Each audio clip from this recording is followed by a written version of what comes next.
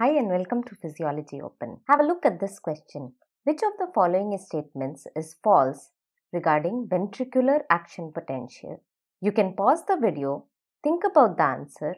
We will come back to the question at the end of the video again. Now let's talk about ventricular action potential.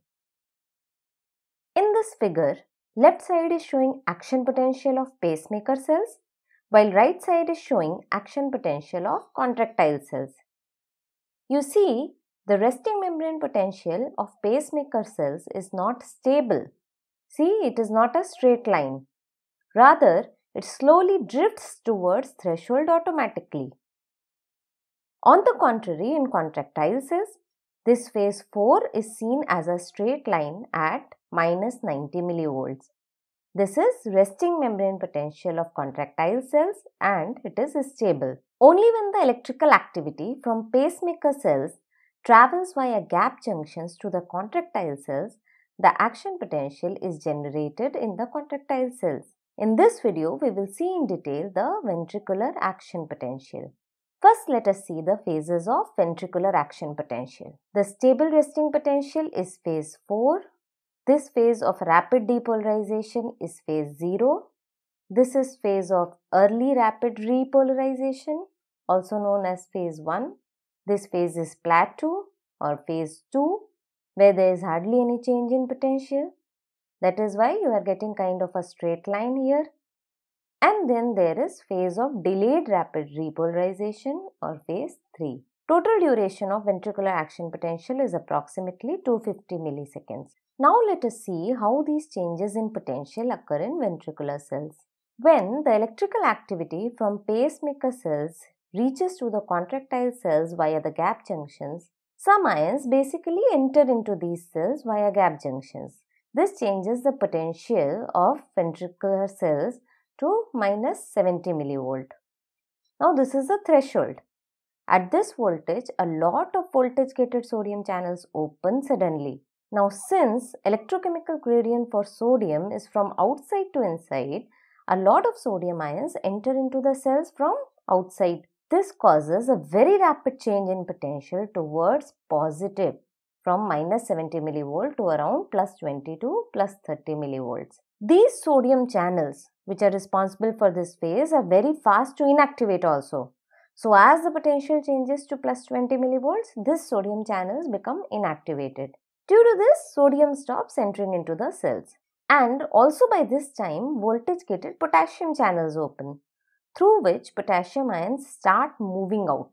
So as they move out, membrane potential starts decreasing. This leads to early rapid repolarization. Now action potential of contractile cells has a phase known as plateau phase, in which there is hardly any change in potential. What happens is that by this time, voltage-gated calcium channels also open, due to which calcium starts entering into the cells. Now see at this point, potassium channels as well as calcium channels are open. Potassium is moving out, due to which membrane potential tends to move towards negative, while calcium ions are moving in, due to which membrane potential tends to move towards positive. So basically both effects cancel each other and the membrane potential remains constant. So that's why we get a plateau. Then these calcium channels close while potassium channels remain open. These potassium channels are kind of slow channels. They remain open for much longer time.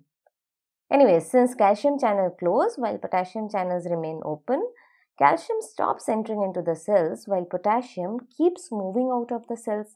This causes membrane potential to come back to its original resting membrane value.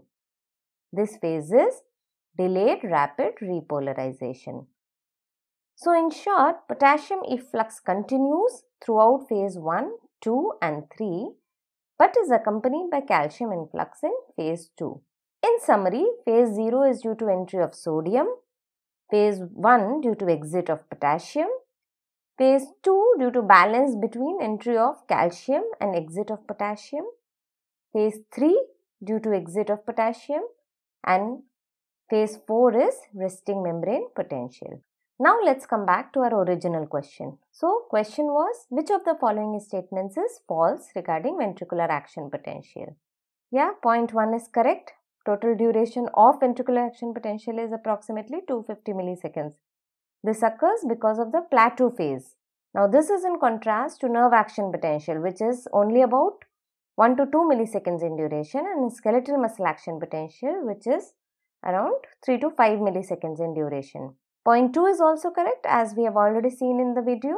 Now, for point 3, we have to think a little bit. See, if potassium channels are blocked, potassium will not be able to go out of the cells. And since going out of potassium is responsible for repolarization, blocking the channels will slow the repolarization. So it will prolong the duration of action potential, not decrease the duration of action potential. This concept we have discussed further in the video on antiarrhythmic drugs, which you can check out here. Thank you for watching the video. Don't forget to subscribe to the channel Physiology Open. Thank you.